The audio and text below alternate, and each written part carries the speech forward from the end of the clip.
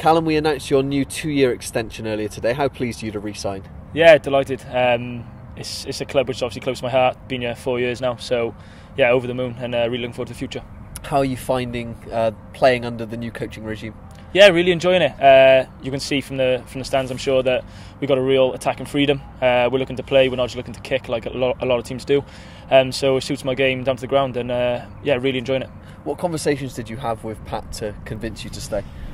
We just spoke about my ambitions as a player, and obviously we know where the club's ambitions are, and they tied hand in hand. So I spoke to Pat and said that I want to keep growing, and he wanted to be part of that, and I want to be part of the club, so it made sense, and we're both really happy with that. No shying away from your ambition. You want to play for Bristol in the top flight? Oh yeah, 100%. We want to be a Champions Cup side, and I want to be a part of that Champions Cup side. So yeah, there's no shying away from that. How have you found working with the likes of Billy and Mads this year? Yeah, brilliant. Mads is obviously an international, so to learn from him every day is fantastic.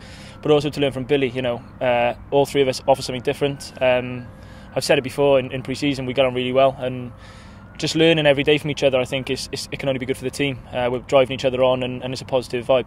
You've had to wait patiently for your first team opportunities this season, but sometimes that's how rugby works, isn't it?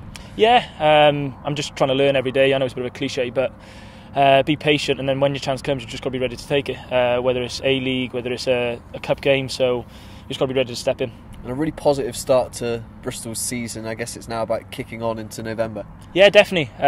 We're top of the league, so we're happy with that. But we haven't really put in an 80-minute performance yet, so it's something we speak about a lot about. Really nailing that down now up until Christmas, next block of games. So a big few games for us. And it's easy to forget that you're such a young man when you consider your memories at Bristol Rugby so far. Obviously, you kicked 22 points in the playoff final in 2016. Presumably, that's a standout memory for you of your Bristol career so far. Yeah, of course. I feel old because it was a few years ago, but yeah, like I say, I'm still young. That was obviously a massive moment for me, but I don't want to be known as that guy now. I want to be pushing on and make even better memories now moving forward.